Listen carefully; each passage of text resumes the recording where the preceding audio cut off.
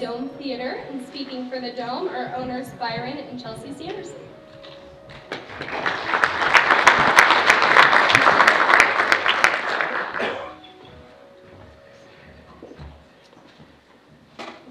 Hi, thanks for coming tonight. We're excited to be able to have this event in our theater.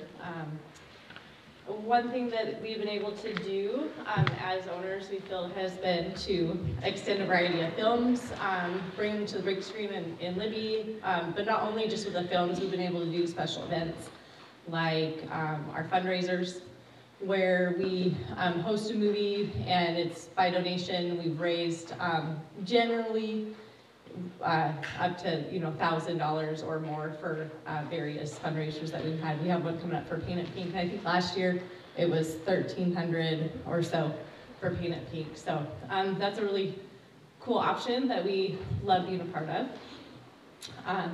We are trying to do things, a variety of things to get the community in here, like our Throwback Thursdays, which are really old films, but they're classics, and if you've seen it, then you know you love it, and it's just kind of a different experience to see it on the big screen.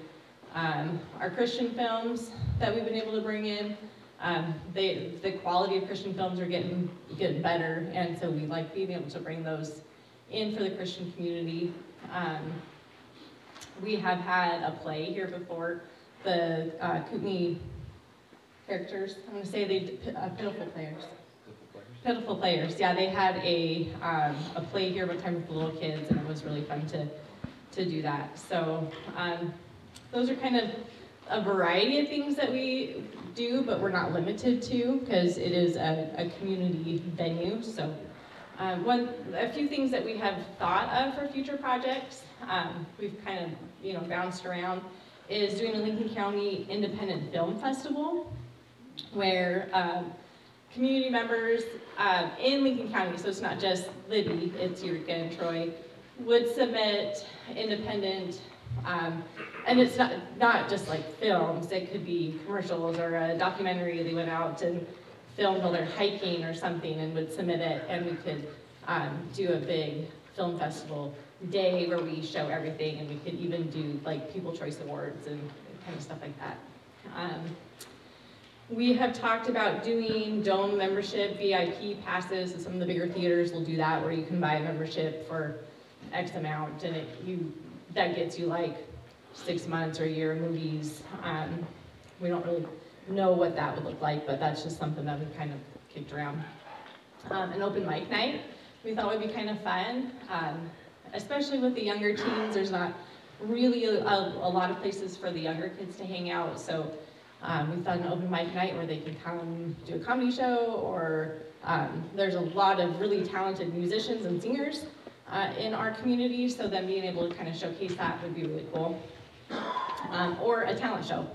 We thought that would be kind of fun, a Lincoln County talent show, to be able to host that. So, and some of the challenges that we faced, well, obviously, being a one-screen theater, we show one movie at a time.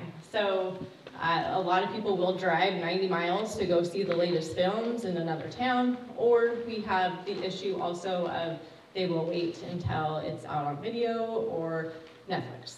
So those are a few challenges that we face, is kind of capturing the audience to come in and watch a movie here.